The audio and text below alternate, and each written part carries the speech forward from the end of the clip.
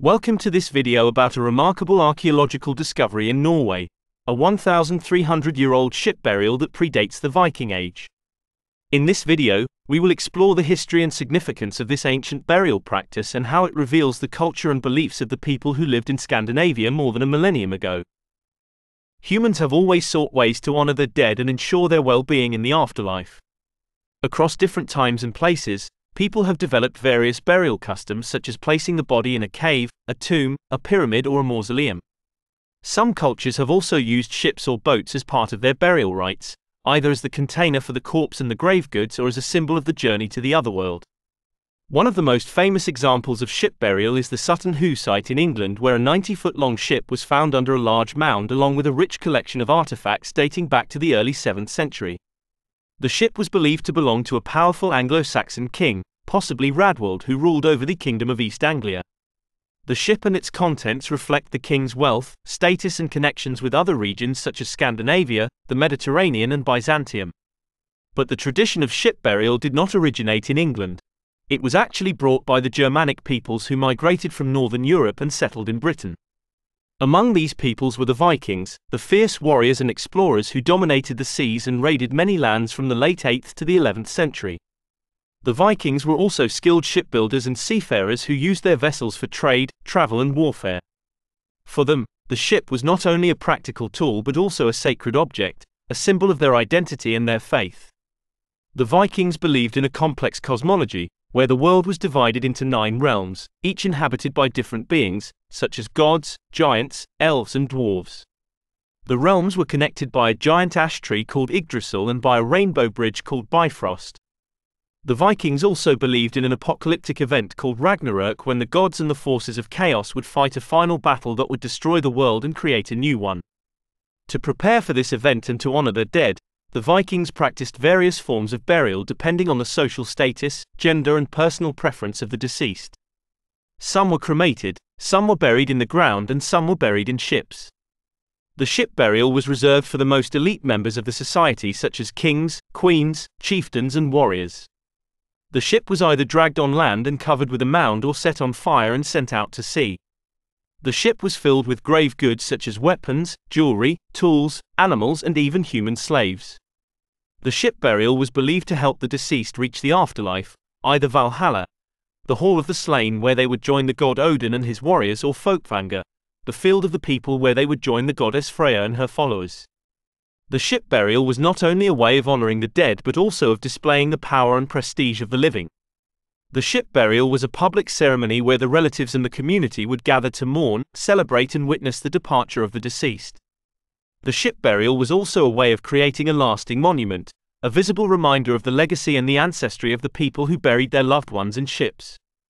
But the ship burial was not a unique invention of the Vikings. It was actually a continuation of an older tradition that dates back to the Merovingian period from the 6th to the 8th century. The Merovingians were a dynasty of Frankish kings who ruled over a large area of Western Europe, including parts of Scandinavia. They were also influenced by the Roman culture and Christianity, which they adopted in the 5th century. The Merovingians were known for their lavish burials, which often included ships, chariots, horses and weapons. The oldest known ship burial in Scandinavia was recently discovered in Norway in a coastal community called Leka.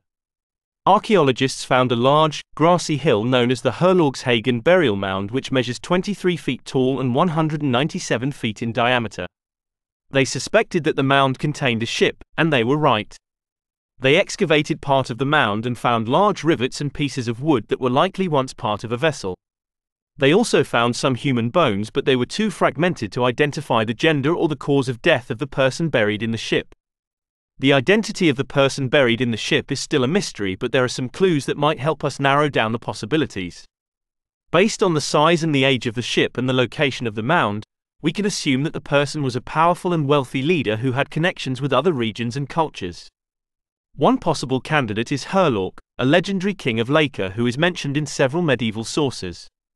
According to the sagas, Herlok was a descendant of Harald Fairhair, the first king of Norway who unified the country in the late 9th century.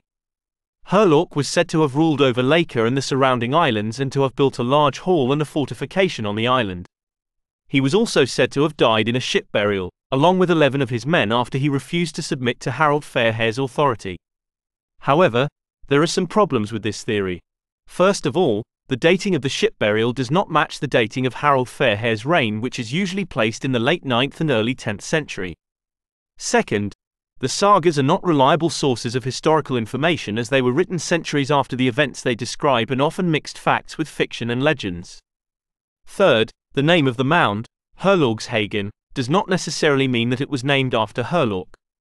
It could also mean the mound of the Herlog, which was a term for a large burial mound in Old Norse. The ship burial in Leka dates back to around 700 AD, which is before the Viking Age, which started around 793 AD. This means that the ship burial in Leka is the oldest known ship burial in Scandinavia, and it pushes the whole tradition of ship burials quite far back in time.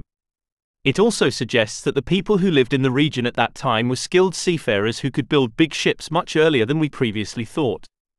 The ship burial in Leka also helps fill in the gaps between the early Scandinavian ship burials, which date to the end of the 8th century, and the Sutton Hoo ship burial in England, which dates to the early 7th century.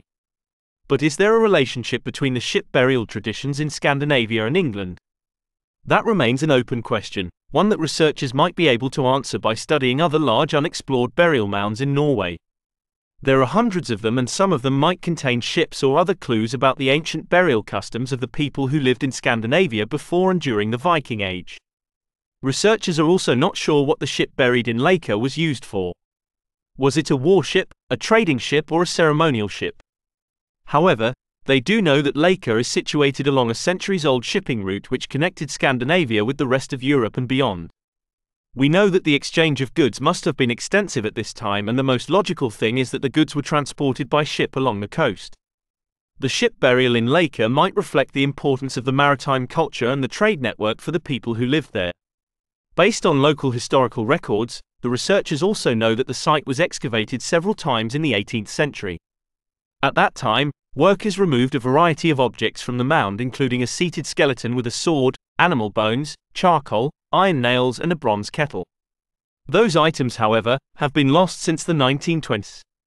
They might have provided more information about the identity and the lifestyle of the person buried in the ship, and the connection between the ship burial and the Christian faith which was spreading in Scandinavia at that time. The ship burial in Leka is a fascinating discovery that sheds new light on the history and the culture of the people who lived in Scandinavia before the Viking Age. It also challenges our assumptions and stereotypes about the Vikings, who were not only raiders and plunderers but also inheritors and innovators of a long and rich tradition of shipbuilding and ship burial. The ship burial in Leka is evidence to the human desire to honor the dead and to create a lasting legacy for the living. Thank you for watching this video. If you enjoyed it, please like, share and subscribe to our channel for more videos about history, archaeology and culture. See you next time.